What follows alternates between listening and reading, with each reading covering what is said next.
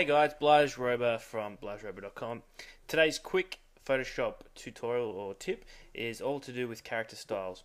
Now, character styles is a new palette that's come out in Photoshop CS6. So if you're rocking Photoshop CS6, this little palette or toolbar is really going to save you some time.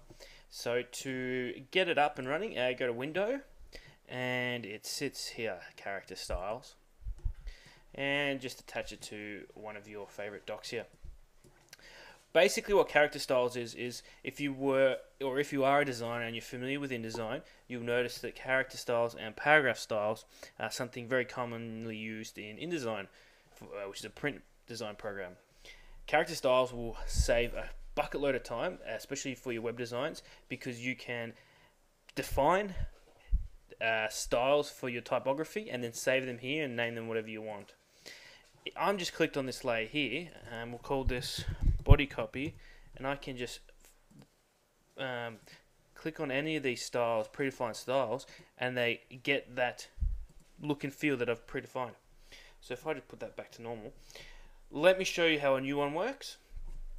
Within my design, if I want to add, let's say I wanted to add another column of text under here, I would just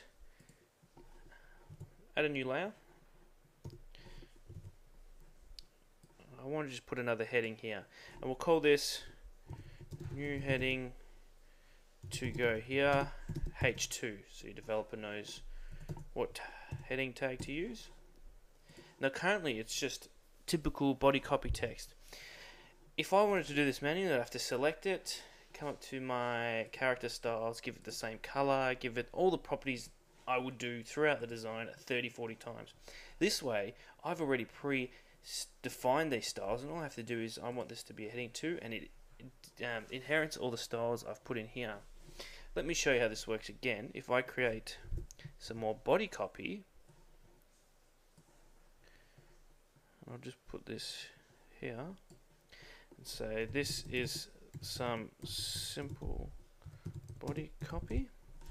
Instead of selecting it and defining it again, I can just say it's paragraph styles, and it's simple as that. If I wanted to add a new one, I could duplicate an existing one. If I wanted, for example, just to change it a little bit, if I right click on the layer style, up here, sorry, and go duplicate style, that will start from the position at where you're with H2. But for this example, I'll just go create a new one, and we'll call this one heading 3, for example. Heading 3 styles. Assign a font family. So what font do you want to use? Go next to light. A size, we'll go 14 on this one.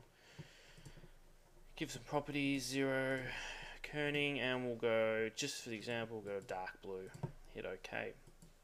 So there's my heading 3. So you can see it's already applied the style to the layer I've selected. If I go back and I can change it, and I'll just create a new layer and go, this is what a heading 3 style looks like.